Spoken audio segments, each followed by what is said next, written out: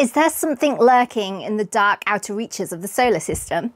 For centuries, people have been speculating on the possibility of an unseen planet, the so-called Planet X, or Planet 9. And it looks like now we might just have found it.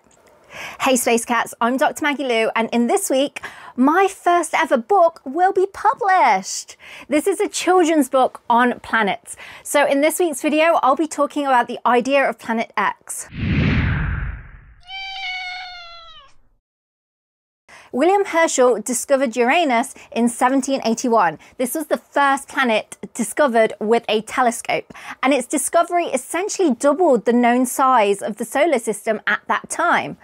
After Uranus was discovered, astronomers began to meticulously observe its movements and calculate its orbit based on Newton's laws of gravity.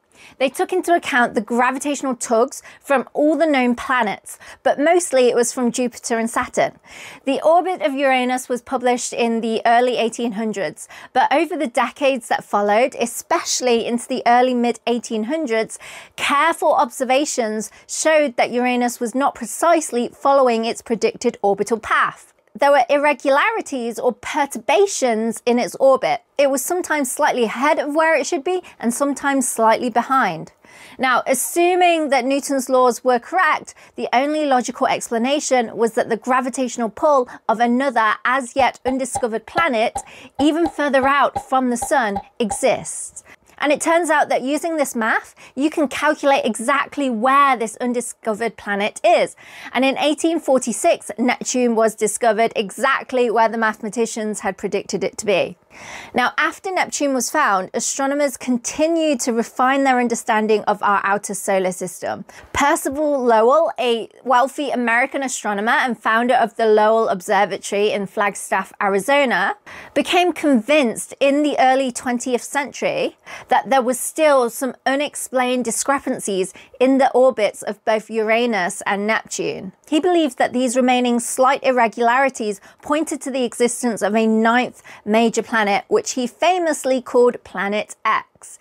He meticulously calculated possible positions for this planet and initiated extensive photographic searches for it in his observatory. His persistent search ultimately led to the discovery of Pluto in 1930 by an astronomer working at the Lowell Observatory.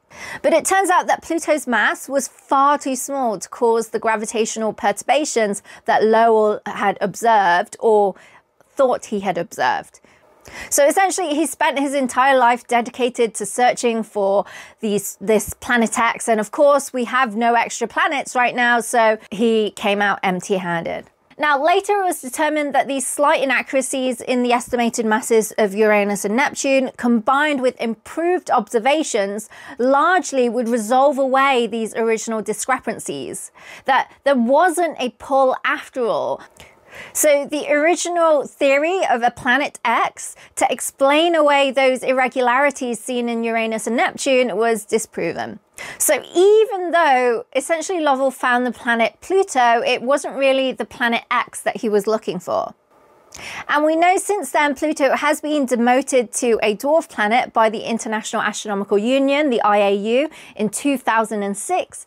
This is because it hasn't cleared its neighborhood around its orbit. Its orbit is still shared by many other objects in the Kuiper belt.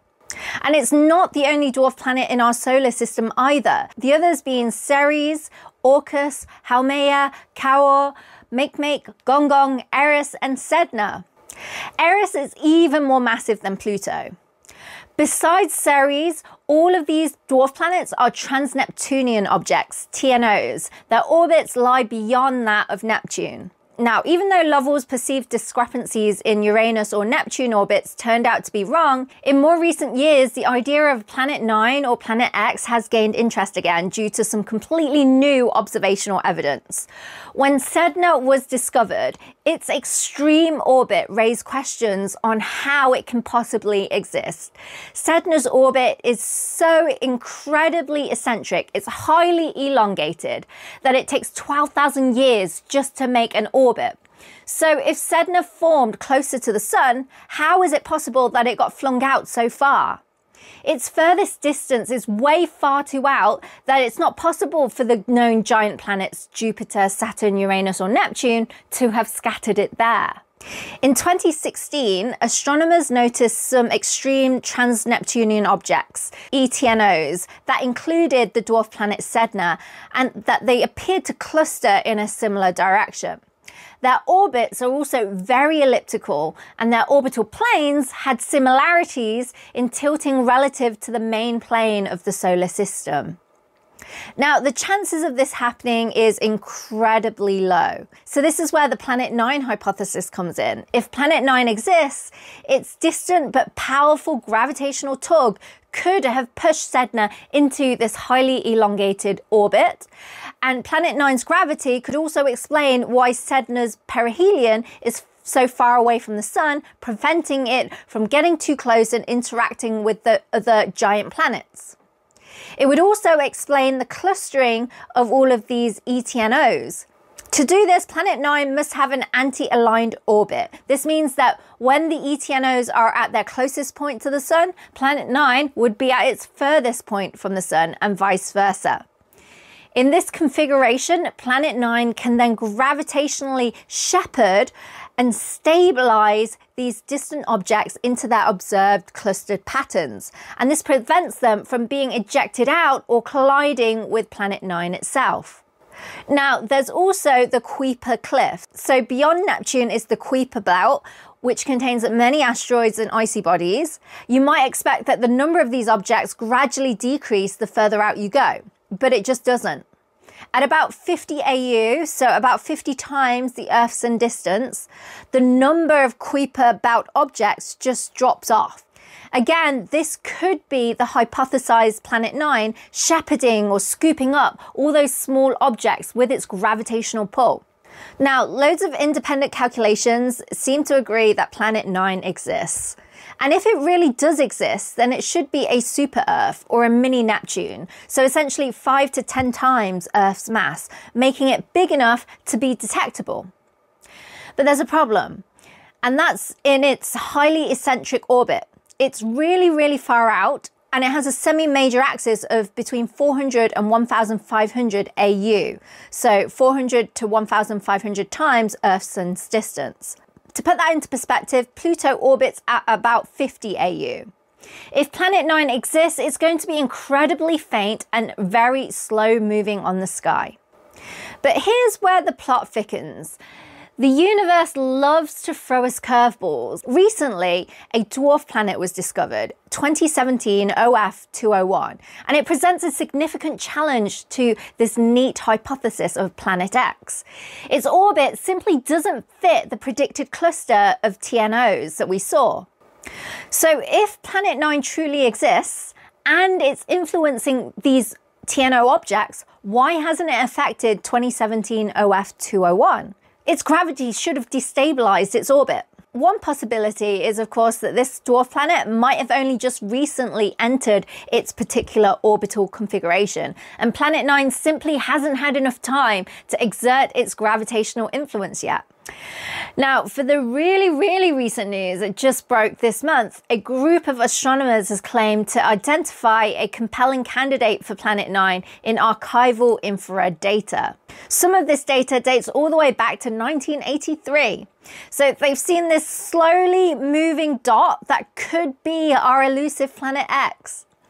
Interestingly, this candidate appears to be as large as Neptune though, so much larger than the super Earth size that was initially predicted. But this isn't the first time that a Planet 9 candidate has been flagged in infrared data, so these findings are still unconfirmed. It's crucial now for follow-up observations to track its full orbit and confirm if this dot is indeed the real deal. But either way, the future of Planet 9 hunt looks incredibly bright, especially with Rubin Observatory now officially up and running. This groundbreaking optical telescope is designed to scan almost the entire southern sky every 3 nights. This is an unparalleled survey. Its capabilities means that if Planet 9 does exist, then it's highly likely that we'll discover it within the next year or two. We are truly on the verge of potentially rewriting our solar system map. Now, this is actually bad news for me because my planet book might need an update. My book goes live on the 6th of June and I'll put a link down below as soon as it becomes available. But if you've joined my Perks memberships, then I'll be doing a live reading of it with a Q&A, so you'll have that to look forward to too. Anyway, that's all I have time for this week. Thank you to my YouTube Perks members for supporting this video. If you enjoyed it, please don't forget to leave me a like, share and subscribe.